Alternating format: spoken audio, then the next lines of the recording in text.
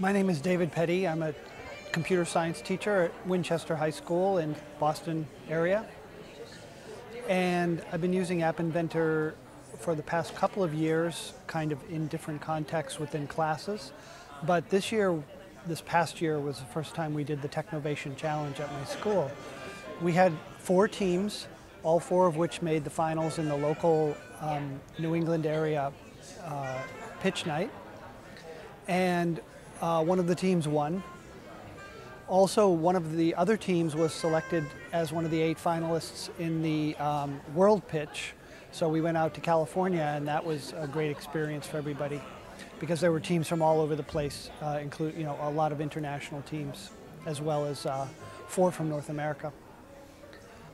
A really exciting thing about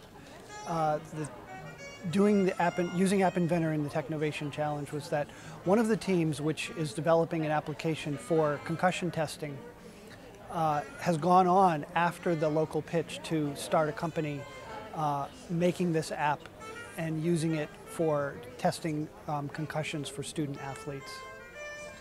The reason I like App Inventor is that it's a low barrier to entry for students studying computer science. I teach AP Computer Science, and so you're going to get the cream of the crop students who want to learn programming. And for me, that's been about 30 students a year out of a population of 1,200. I see App Inventor as a way of expanding that for hundreds of students in the middle that don't necessarily want to only focus on programming, but want to do something useful and create mobile apps. The last thing I would say is I would encourage anybody. There are many app challenges that use App Inventor as a basis, and it was such a rewarding experience for the students that did it at my school this last year. I would encourage anybody to enter one of these challenges that use App Inventor as a base.